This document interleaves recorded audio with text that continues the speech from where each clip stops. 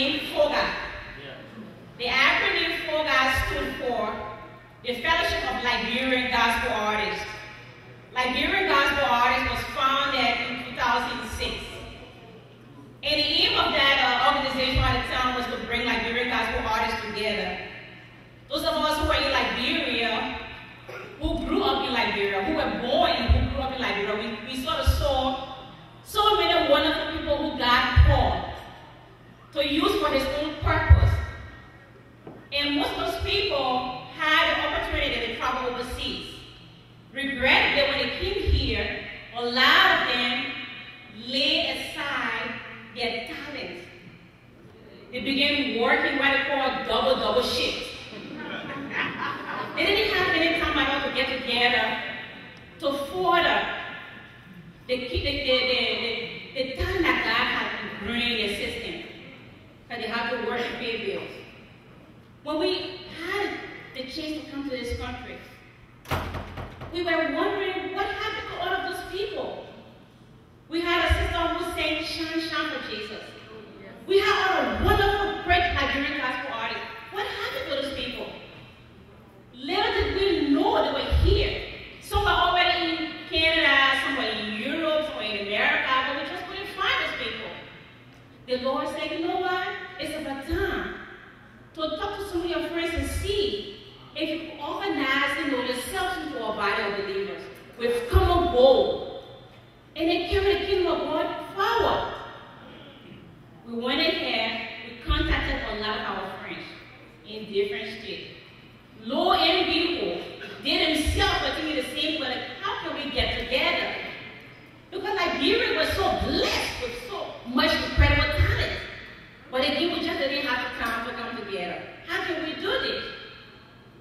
One person called one person, other person called one person. Before you know it, the whole world just, the word just, spread like wildfire. That's how FOAGA, F-O-L-G-A, the Liberian organization was founded. It was wonderful. But it was internal, just amongst Liberians alone. As we began traveling different places and having our conventions, the Lord began to speak to our hearts. And as God will have it, there were some brothers and sisters from other African countries who were asking, well, wait a minute, this is a wonderful vision. Why is it just for Liberia alone? What happened to us? We also have the talents, so why can't we come together and do the same thing? Why are you just me? It was like me and us, leaving us out of the vision. Why can't you? We are all God's children. When we go to get heaven tomorrow, there will be no Liberian, no Ivorian, no Ghanaian. There will be children of God. Why can't we come together and do that? And that was how we came together. And I want to bless the Lord so much for Pastor Samuel Conte from Sierra Leone. He was one brother who was on the phone with us trying to find out to see if there was similar organization in America, because we did not want to duplicate their vision.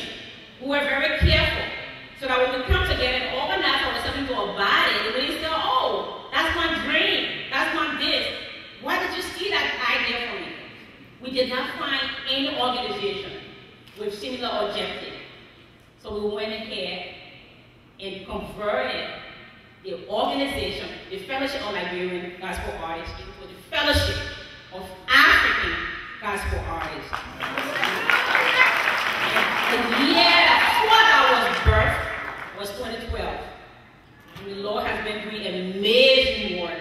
And that's why a lot of people see tonight, so many Liberians there, because like the Fellowship of African Gospel Artists was birthed out of the Fellowship of Liberian Gospel Artists.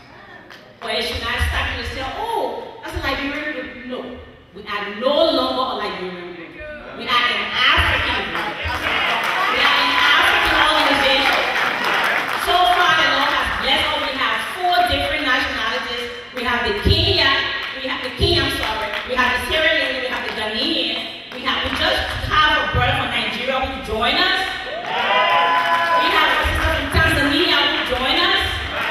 So the Lord is expanding our territory. So please spread the word. It is not like an organization. It is an African organization. We are all God's children. Africans have incredible talents, and we are here to let the world know that we know God as well.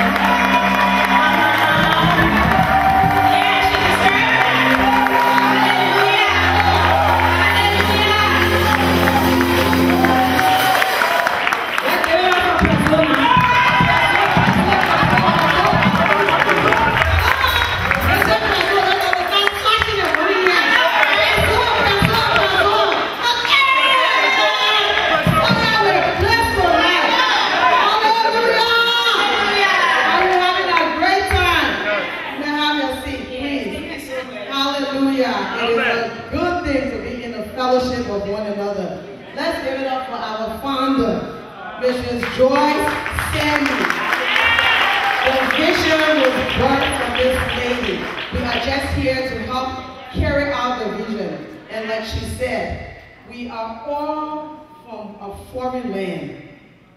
We are here in this strange land, but we know how to celebrate and how to praise God. Africans can praise God even if they don't have food to eat. It is through our troubles and our frustration that we praise God. If our children cannot go to school, we still praise God. So we cannot forget where we come from and who we are. And in order to carry that, music plays a big role. We are not getting paid for any of this, but we want to lift out the name of God and keep African gospel music alive. That is the reason we are here. I just want all of the African gospel musicians and artists that are in the building tonight, please stand so we can see you, and let's give them a hand. All African gospel musicians, artists from all over.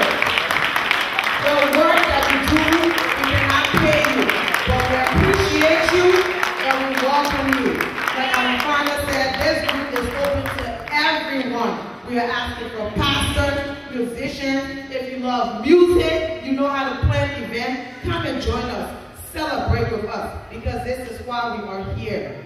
I'm just going to ask all of the members of the Fellowship of African Gospel Artists to please stand that are in the house tonight. And I'm going to introduce our members and we will leave so we can continue with the celebration. We have all the way from Denver, Colorado, our program director, Mr. Stacia Rose Smith is in the house.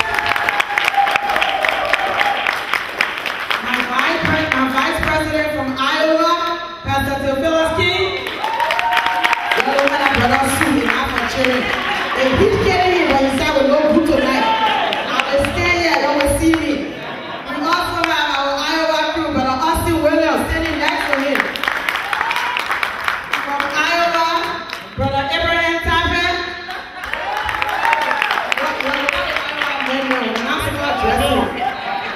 She's between Iowa, Minnesota, Philadelphia, North Dakota. We're not sure yet. But Sister Love Bonnie Wright is in the house. From Kenya, by way of Denver, Colorado, we have our sister Mary Kalani. We also have from Liberia, by way of Delaware, Sister Mary Sekwa is in the back. We have our chapter leader, Brother Will Davis, is standing there. That was the man that danced before you. We have from Johnson City, Tennessee, Sister Putekina.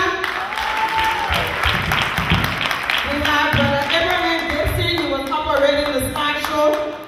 Where's Abraham?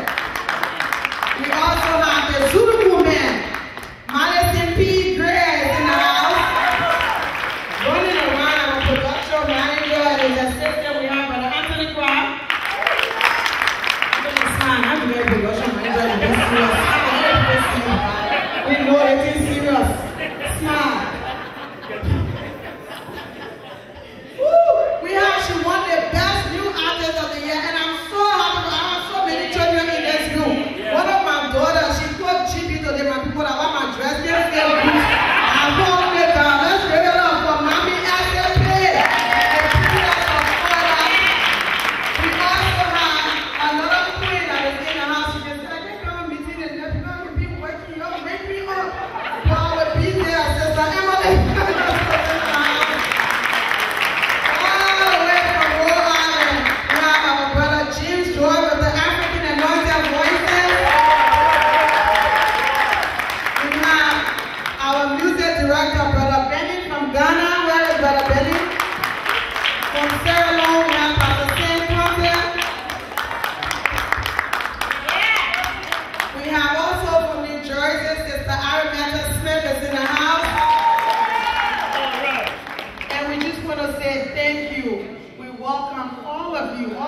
Artists are here. Oh my God, how can I forget the man who keeps us straight? This man is straight up. When we get on meeting, everybody be making suggestions and say, my people, y'all pay your money and y'all talking. You need to pay your money. He keep us in line. Let's give it up for none other than Brother John David. Amen, amen. But we walk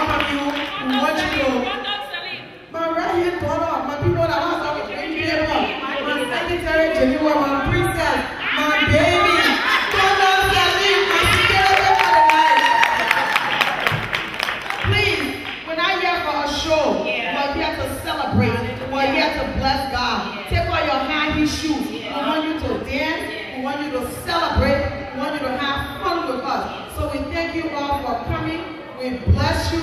We also have some important people in the house. We just want to welcome recognize our bishop that came all the way from Rhode Island. Bishop Nelson is here